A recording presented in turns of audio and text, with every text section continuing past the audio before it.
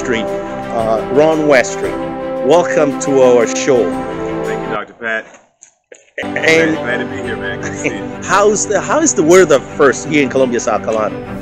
Oh wow, it's fair season. It's the fair is here, and so when the fair comes to town, we all know that's when the weather breaks. So we are just experiencing, the fall break. So it's kind of cool out right now, and this is like the first day that I've seen like this since the summer, where it's actually cool during the day. This is literally the first day I've seen like that. So we are pretty much there. It's getting cold. It's crisp right now.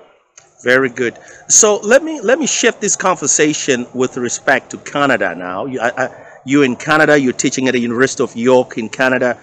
Just share with us a little bit about what exactly are you doing there when it comes to the teaching your student. Just talks a little bit about that. Sure. Well, I am the inaugural Oscar Peterson Chair at York University, and so Oscar Peterson is the most famous, the most well-known musician in Canada is Oscar Peterson. So York University created an endowed chair for him in 2009. So I am the inaugural Oscar Peterson Chair since 2009, and so in being the chair of that endowment, I have to administrate the scholarships, I have to do outreach, and I also have to be a full-time prof. I have to teach full-time, and I have to have enough hours to validate me as a full-time professor. So I've got the chair, the administration, the administration of the scholarships, the full-time teaching, which involves jazz theory, history courses. I'm actually one of the pioneers of teaching hip-hop as a history. So I have a huge hip-hop course that I'm kind of famous for there. And I built that course, and that's like 400 students a week. And I've been teaching 400 students a week in the hip-hop course since 2009.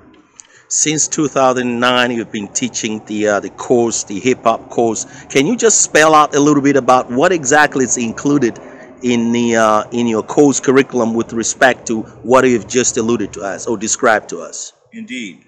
First of all, I'm known as a composer. I'm a musician and I'm a composer. But when I arrived at York University, they had a course called Contemporary Black Urban Music. And I'm like an African-American guy who from the States. I'm a new prof. And they're like, hey, we got this course like Contemporary Black Urban Music. You think you could teach this course? But I didn't really go there to teach this type of thing. And so it ended up becoming my baby, And the way I built this curriculum, I built the curriculum from scratch. And so what I'm doing, I'm teaching hip-hop as a canon, just like you would teach classical music, just like we teach jazz. There is a specific canon, there's a specific legacy, there's a continuity, there's an evolution that is just as valid as jazz history and classical history. So I teach the course just like a history course, hip-hop history, and it is a valid history. It has the same characteristics of the crossover from artist to artist, the evolution, just like you would find in classical music from Mozart to Beethoven, just like you find in jazz from Charlie Parker to John Coltrane. The hip-hop has the same evolution historically as those art forms, and that's the way I approach that class. Okay, let's shift our conversations now based upon your new release, the book Life in Reverse. Can you share with our listeners what is exactly entailed in that textbooks or that book you just released a couple months ago? This is my first trade book. I've been working on textbooks a long time, but the publishing company decided to release the trade book first. And that book is Life in Reverse, Tales of a Very Stable Narcissist. The title is a metaphor for the structure of the book. The book is written in reverse, and I do believe it might be one of the first memoirs that is actually written in reverse. And by writing it in reverse, it actually allowed me to start in the present. So it might also be one of the first books that actually starts in present time. And so the title alludes to the structure of the book. Okay, can we talk about a little bit about the chapter 1 of your book? What is exactly it's entail with respect to those individuals who are admire themselves? Just a kind of a synopsis of chapter 1? Yes, sir. Well, the book proceeds backwards. So the first chapter is the last chapter. So it starts chapter 51.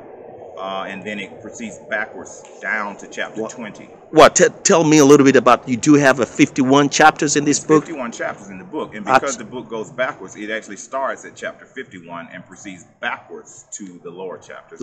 Let's talk about the chapter 51 then. I think you have put in a lot of hours in time in your book. Professor Ron Westray, just tell us a little bit about that chapter 51. 51 is actually called 5150. So I crunched both chapters together because they were short. So the chapter is called 5150.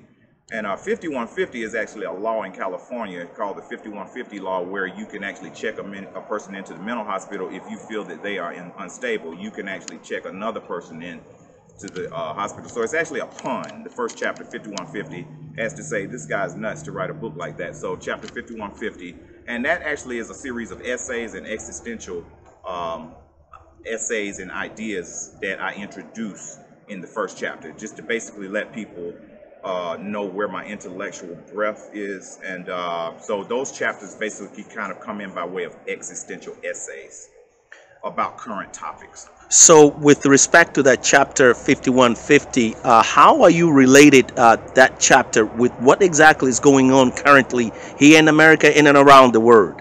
I deal a lot with the pandemic in those chapters, the opening chapters.